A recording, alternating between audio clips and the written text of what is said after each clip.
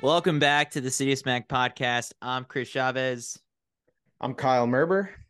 And I am Mac Fleet. It is March 29th, and we're getting ready for the outdoor track season, which seems kind of crazy that it's already late March. But first, before we even get into outdoor season, I've got my old reliable strawberry vanilla Olipop, which is the first ever flavor I've ever had. Still have not had the banana cream. Kyle, give us a review. You just want to drink it on the beach is how I would describe it. Okay. It is like, I'm going to be honest. It might not be for every situation. It might not be a winter drink. It is a summer drink, but it kind of tastes like a banana daiquiri. Is that a thing? It's got a little pina colada thing. I don't know. It's like, I wanted to throw some rum in there and sit on a beach. Okay. And Mac, you've got the lemon lime, which is very quickly, I think, starting to become my favorite flavor because I was a Sprite kid growing up and it's just filled that void in my heart. Yeah, it's a nice alternative, that's for sure. And I'm not drinking 45 grams of sugar for every can that I have. Yeah. So get that nice little pop of taste and flavor, and I can keep my weight down because I'm not running that much. It's Olipop. It's good for you. 2 to 5 grams of sugar. It's just, I don't know. It just does the trick. Visit drinkolipop.com. Use code CITIUS25 for 25% off all of your orders. That's it. That's our. Well, hon, can we peel the curtain back a little bit? Okay. We spoke to our friends at Olipop last week. They're very happy. Like, kind of blown away at how many of our listeners are using the code. There's that, and also just sort of like the first question that they asked us was, how do we get so many people to tag us in their stories drinking Olipop? So if you've done that or you haven't done so, do it. We've been enjoying it. We always repost people drinking it, but they were very clear, like, you guys decided to tag it as the runner soda and it's working. Like I don't know what it is. I mean, I'm really thankful to all the podcast listeners, newsletter readers, and the people watching this on YouTube for really backing us, because Olipop is now making a pretty nice investment into CITIUS Mag over the next couple months. And so we're going to keep it going strong. And this is not the last time we'll be cheers and Olipop at the beginning of shows. So yeah, thanks to all the listeners. You made one of our biggest sponsors happy. And so keep it up. Now we can keep doing fun stuff. Yeah. And actually, like, they're open to some of the ideas that we have down the road. And so we're going to pitch them on some even more fun stuff. Funner's not a word. Okay. All right. So for this episode, we're going to do things a little bit differently. It's been a little bit of a quiet period in the track and field season because it's like the All-Star break or something, right? Like, what do we do this week? We kind of just sit here twiddling our thumbs. Or you go out and run from LA to Vegas. But we decided we're going to start off with not hot takes, because hot takes is just so overdone. Can we talk about just the fact that, like, when people throw out the phrase hot takes, like, it's pretty redundant. Like, it's just opinions. Like, Kyle, how would you quantify what a hot take actually is? You need people to get mad at you for having that take and saying it out loud. What was the hottest take you've had recently? I think was it the dopers should be allowed to pace races? Yeah, I mean, a lot of that is your sarcasm with that. Yeah, regular readers understand that the lap count is oftentimes satire, it's entertainment. But no, I made a whole bunch of suggestions of how we could better utilize dopers in the sport. And yeah, didn't go over well. Hot take. No, I'd say it went exactly to plan. All right. So for this one, you texted the group chat and we're just like, let's throw out some predictions out there for the upcoming season. So since this was your idea, I'll let you kick us off, Kyle. Start us off. Like, what is the one big prediction you've got on the top of your mind for the upcoming outdoor season? Big, in terms of big prediction, I'm gonna say what's gonna happen first. Okay. And I don't know if this counts as outdoors. It'll be taking place outdoors. But Futsum Zeneslasi is headed to Rotterdam, which I know, Mac, you are a fan of. I know you like this move. So headed to Rotterdam to run a full marathon. We only saw him run once before, and he's undefeated. And he ran 2:11:01 to win the California International Marathon, which doubles as the USATF championships. He ran a sub 15 5K from 35 to 40K, and I think he goes to Rotterdam and runs 2:07.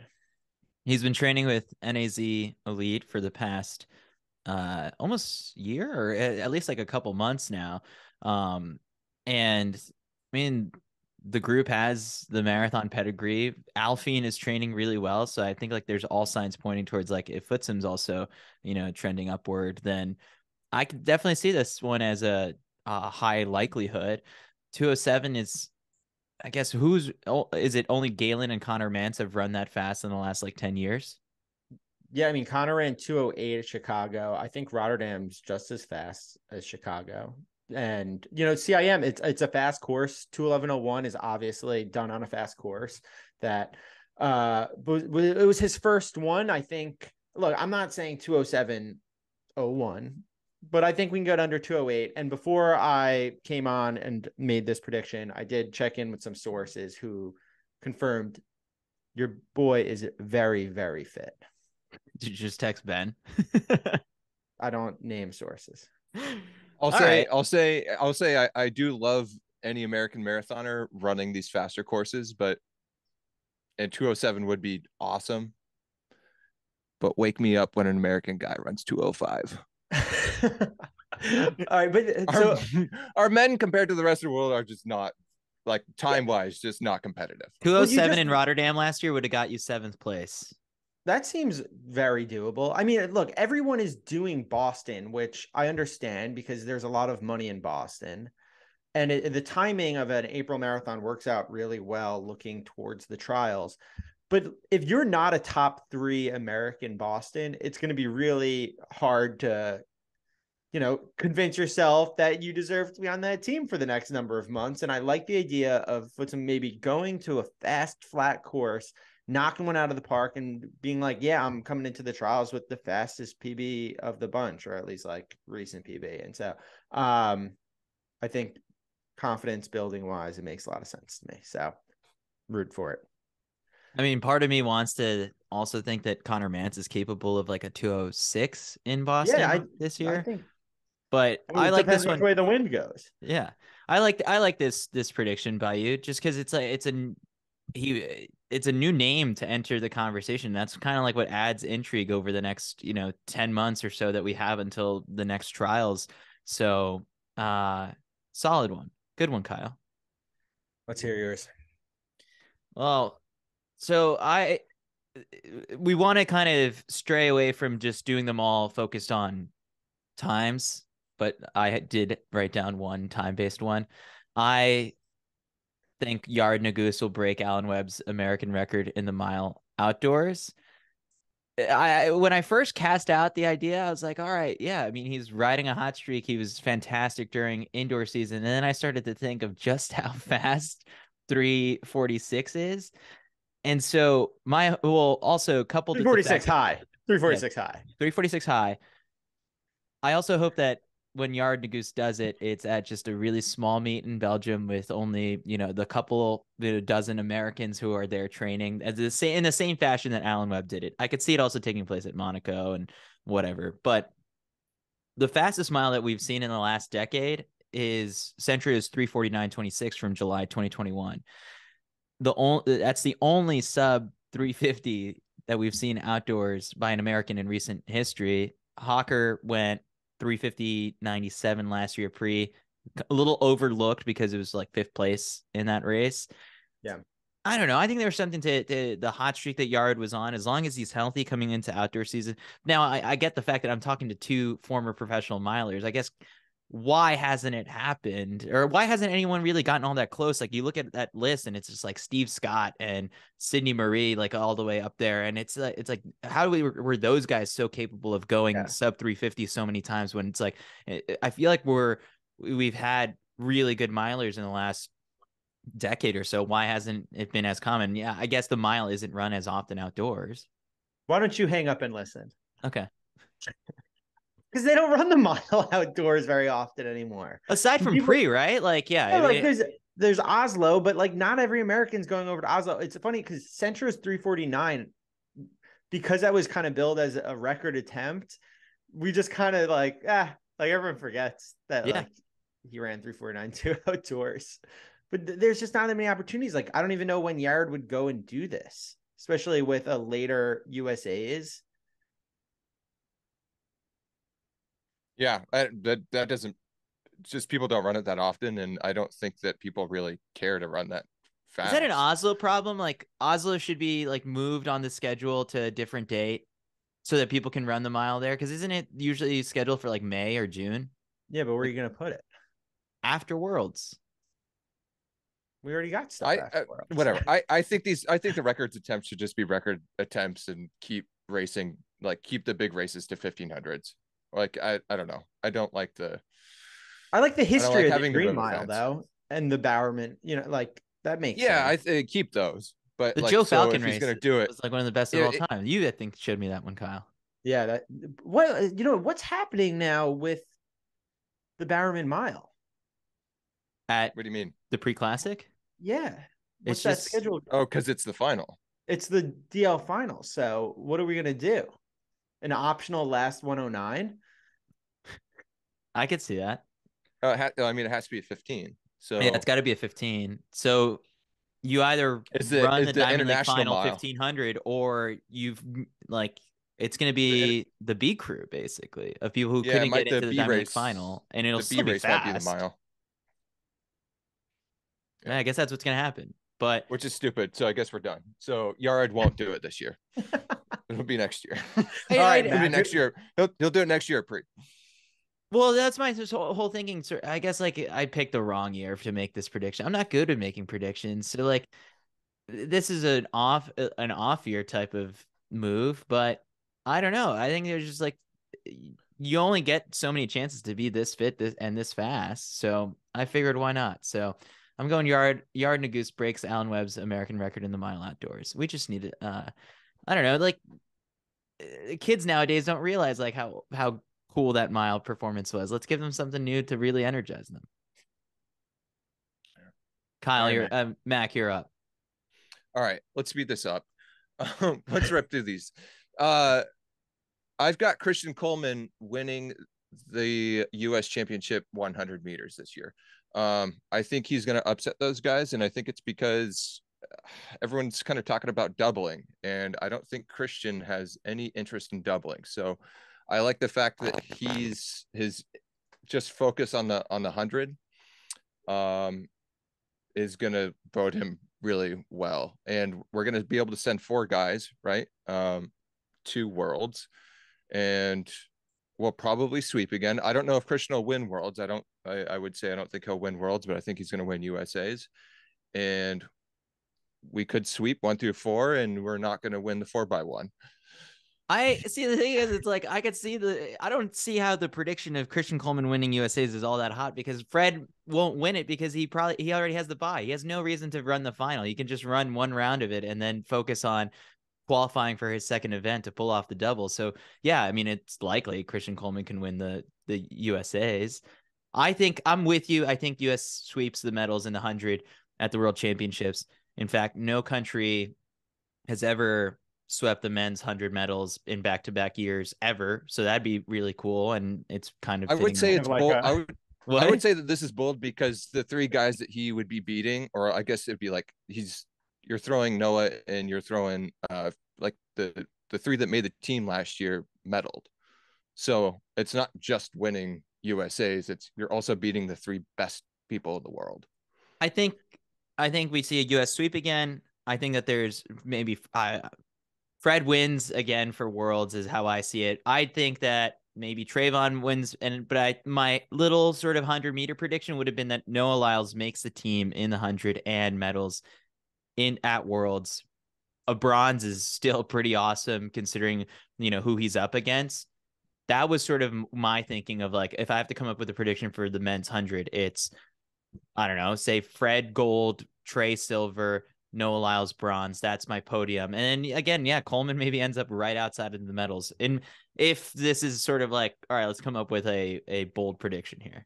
All right. Well, I like that Chris is like, that's not a bold prediction that he wins. And also, but you're leaving him off your team. Yeah. So yeah, because like, Christian Coleman might make it. Yeah, whatever. But I think he makes it. Yeah, he wins. He wins USA's, makes the team, but I don't think he medals at Worlds. Just like you don't. You don't.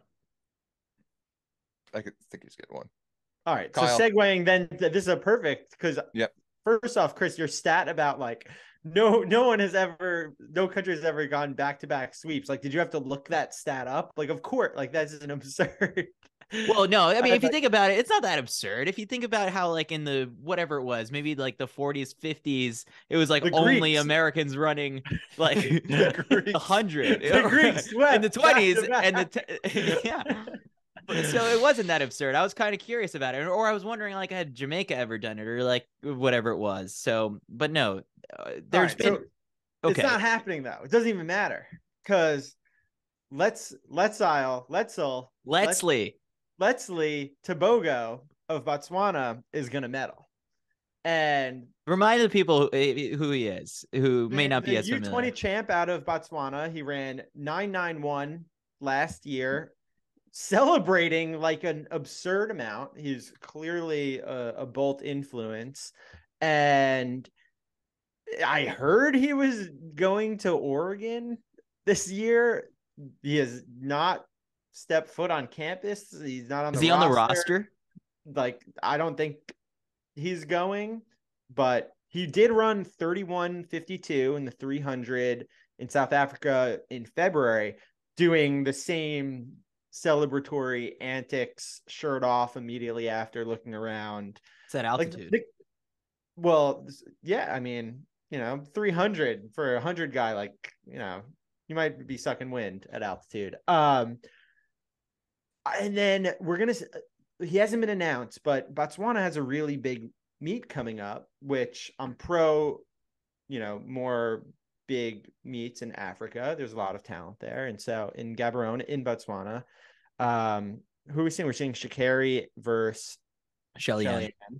So, that's at 3,300 feet. Fun fact. We might see some crazy times. But I just think the talent is oozing out of this guy. And I think had he not celebrated as much last year, then we would have seen like a 9-8 low. So he's my pick to upset. Not win, just medal. I like how we've all strayed away from the fact of like picking a men's 100 winner because you said Fred. I said Fred. Yeah. But other than that, like it's sort of in years past. Like I feel like we're in a Bolt era with Fred, but he's not. I do think that Fred is not unbeatable. Like what we saw from Fernandad Omanyala last year, beating him. Like Omanyala is also someone who we might be sleeping on and is worth mentioning here because he beat Marcel Jacobs indoors and he beat Fred last year. That I don't know. I think that there's something to him also being a contender. I don't think Fred is in his Bolt era yet, or you can't say that. He's only won one. He's won one gold and then one silver. So yeah, I guess. We really like Fred, and so like we definitely everyone's rooting for him. Yeah, but he is not the lock that. No, he's not a lock. He's often made out to be. And many other people probably want him to be that lock, but he's not there yet. All right, Kyle, hit us with a women's pick. Let's move over to the women's side for a bit. My next one is I think Sage Herda is going to make the 1,500 team. I think we're done with the 8. It was fun. Everyone, of course you want to be an 8 runner. You don't have to run for 1 minute 57 seconds. But she ran 4:01 last year in the 1,500. And I think this, I'm following her on Strava. She's getting strong. I think it's time she moves up to the 1,500 and she excels at it. People forget indoor mile champ 2021. People forget. Yeah, I see she's probably gonna. I was gonna say she's probably gonna do the same thing. But like, nope, I'm running the 800. I hope she doesn't. Maybe maybe there is a crack in the top 3 800 women this year, but there hasn't been in a while. And Yeah. I agree with you. I think the 15 is I don't want to say it's an easier team to make, but it's an easier team to make. You have Sinclair, no Ellie. If Ellie is there, it's after, only a few months postpartum. So you have Heather, Corey. Those would be like the big ones. And so Sage would have to break in there. Yeah, I think the likelihood is better there. Yeah. So, speaking of the women's 800, this is not the prediction I was going to make, but I think Keeley beats a thing this year in Budapest. I that's what I'm leaning towards right now. So this is a good example of a hot take. Is it? She's silver. She pushed her all the way to the finish line in last year. She was racing super well indoors. We didn't see a thing run indoors at all. I guess she's training in LA and putting her head down and putting in the work, but I don't know. Is it crazy? It's not that you don't have like some grounds to stand on. Of course you do, but it's gonna piss some people off that you just said that out loud. All right, so I'll edit it out. Oh my dude, you better not. or might embrace it, Chris. You're not a journalist anymore. Or it might garner me like a nice little following among the Brits. They're like, all right, one of us. Yeah. Oh man, we're never getting in a thing interview. No, it'll just be me. Well, okay, so we've kind of mentioned a couple of people in passing, just throwing out some names, and this is less so about them running fast, but I just think that they make the US team, which is what you just kind of predicted for Sage. Sha'Carri Richardson makes the US team in the 100. Not all that crazy, but it took me a second to realize that she's never raced at Worlds or USAs. Since, because 2019 she didn't make the team. 2021, everyone in the world knows what happened. And then last year, bombed at USAs.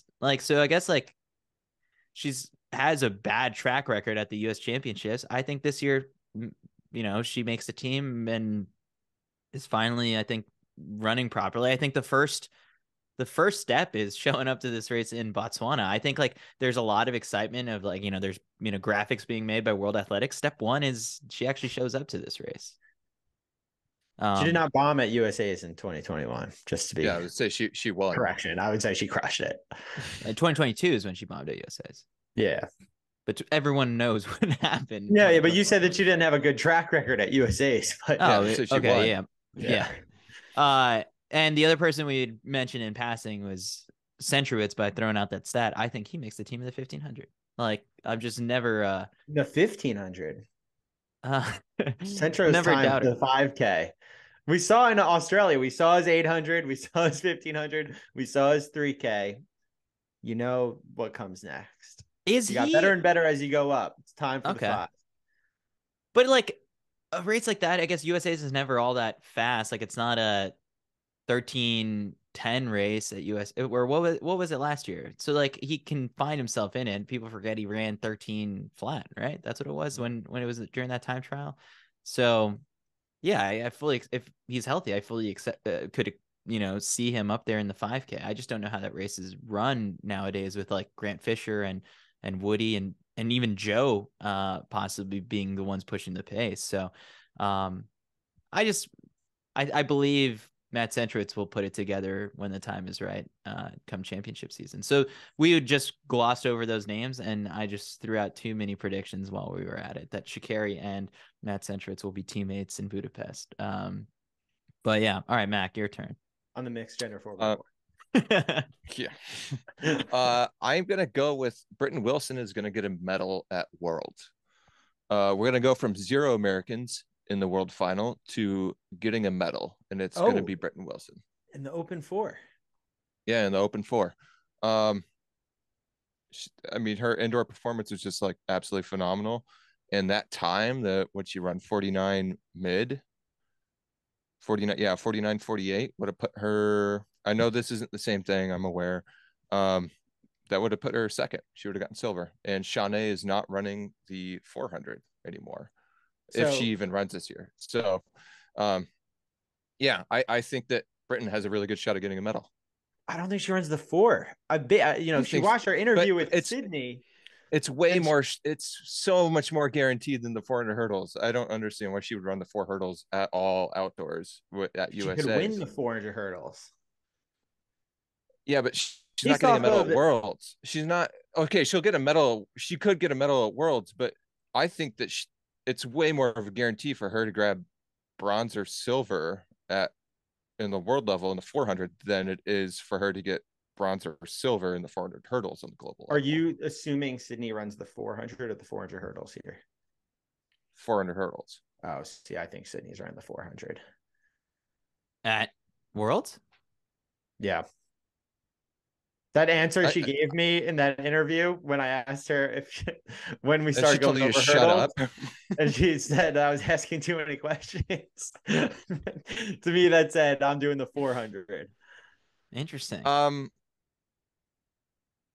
Okay, so that's the decided. Then whatever she runs, and that's kind of the deciding factor of what's easier to medal in. I mean, that's kind of crazy to say like that, but yeah, I don't know. Yeah, we're just it's whatever one. I guess the easiest one is whatever one Sydney doesn't run. All right, Chris, what do you think Sydney does? The 400 hurdles at Worlds? I think 400 hurdles still. I mean, she has the buy for it, and she just needs to show up. Like, does the schedule allow for both? It does, right? Sort of. I don't know. I mean, least amount of races. That's 400 hurdles. The other, yeah.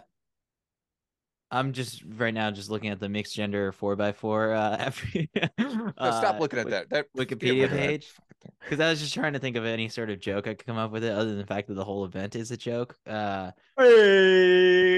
do we have any sound effects? Well, the Wikipedia page for the mixed gender 4x4 has a line in there. It says Michael Johnson, commentating at the 2019 World Athletics Championships, expressed a concern that while entertaining, the mixed 4x4 event contributes to an overly busy schedule. Like, why is that in the Wikipedia? Because it's a fact, and that's why it's on Wikipedia. I was gonna say U.S. wins the mixed gender 4x4 because they didn't last year, right? Remind me again. No, they never run. Edit this out. That event. Stop. I'm so I could stop. Good job, everyone that runs it. But Kyle, what's your next one? That's it. I had 3: Sage, Toboga, and Footsum.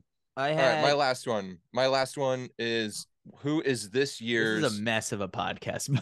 Yeah, it is. There's no structure to it. No, who is this year's Jonathan Davis? Which collegiate Joe Wascom. It is Joe Wascom. Joe Wascom is making the 1500 meter team. I know he just got 4th at indoors and his teammate beat his ass. But I think Joe Wascom is going to excel in like just how the 1500 meter finals are run. It's slower. He's going to have a lot of runway in that last 100 meters, and he's probably going to be chasing people down. I think he's going to grab one of those spots. So just explain then, why do you pick him and not Luke? Luke is a very steady runner. If you look at those prelims and finals, he's very steady. He needed to control the race. I don't know if Luke is strong enough to control the final from the front. And it seems like that's what he needs to do to win. And that's really hard to do. Very few people can do that, have ever done that. Generally, the people that make the team are not leading at 800 meters. And I think you can get away with that indoors. Positioning matters more.